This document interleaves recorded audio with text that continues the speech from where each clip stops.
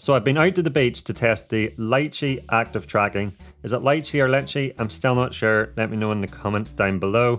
But I've tested the active tracking and now I want to show you my results, show you some of the quirks, some of the issues I've had with it, and also some of the good points, and just let you see how my testing went. Let's take a look at the footage. Okay, so here I am at the beach. I'd fired up the Litchi app and the first thing I did was make sure my camera settings are right. So I set it to 4K and 30 FPS and I just left all the other settings in auto for this test. And then I took my drone off and I flew out over the sea.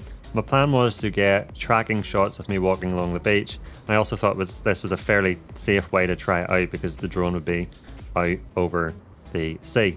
So I kind of got it roughly into position and then I selected tracking up the top left. And this is where you might get caught out. You automatically presume from other apps that you would just drag the box over yourself, but you actually have to use two fingers and pinch the box over yourself, which seemed a little counterintuitive and took me a little minute to get used to. And another thing I worked out was that the drone needs to be in normal mode, it won't work in Cine. And here's where I made another mistake. You need to actually tap the start tracking button here. I wrongly presumed just because the box went green that it was tracking me. And it did seem to be kind of tracking me. But what I later worked out was if you don't hit that start tracking button, the drone will stay stationary in the air. It will rotate to start tracking you, but it won't actually move. So it was losing tracking. Here you'll see a second attempt, but I didn't hit the tracking button again. And so you'll see that the drone won't move and sooner or later it loses you and will stop tracking you.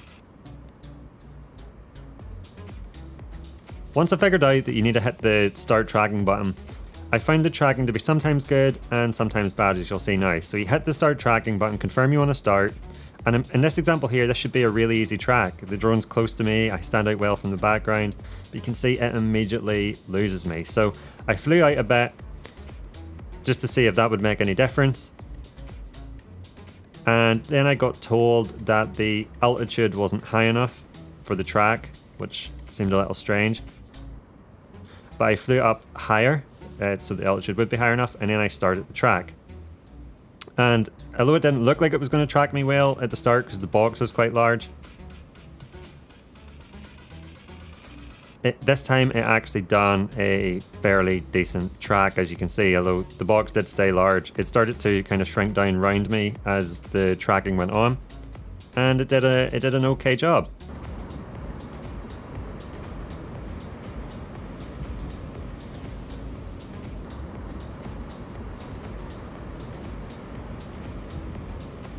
You can see as I walk along here, the drone is tracking me okay.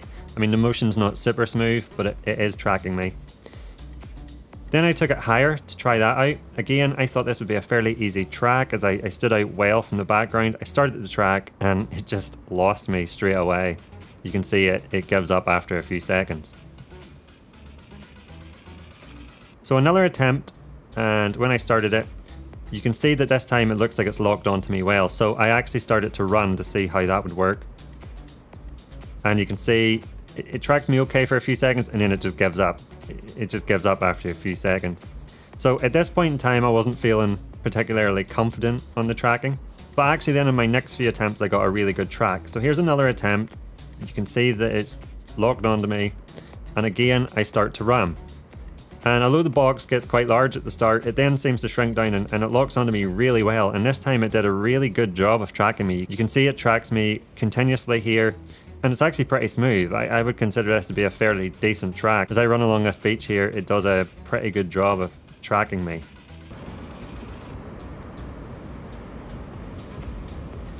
Again, another attempt. The drone is fairly close here.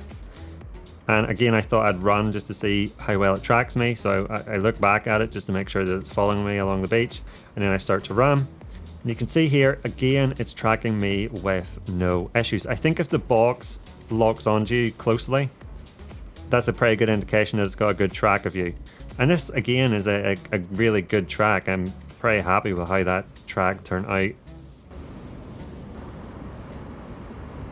So this time I was up high again to try that out.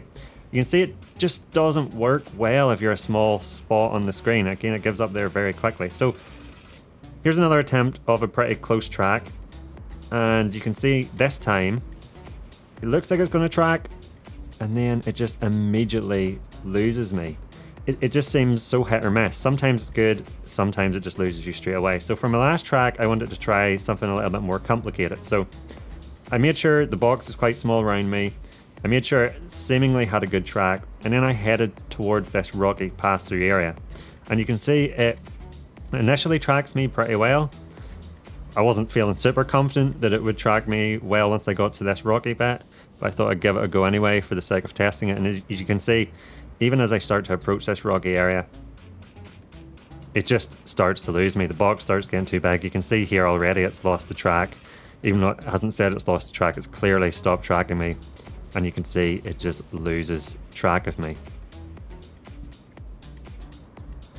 So what are my final thoughts after this initial testing? Well, although I had 1 or 2 tracks which were actually fairly decent, overall I wasn't that impressed. It seems very inconsistent and very hit or miss. You could be doing 2 of the same types of tracks in the same area, same distance between you and the drone at the same angle, everything the same, and the first time it would track you well, and the second time it would give up almost immediately, which seems very inconsistent. Also, if you don't stand out well from the background, or the scene itself is very complicated, you're not going to get a good track. But when it does finally work, it does track you. So would I rely on this if I was trying to get cinematic shots? Absolutely not. Would it do in a pinch?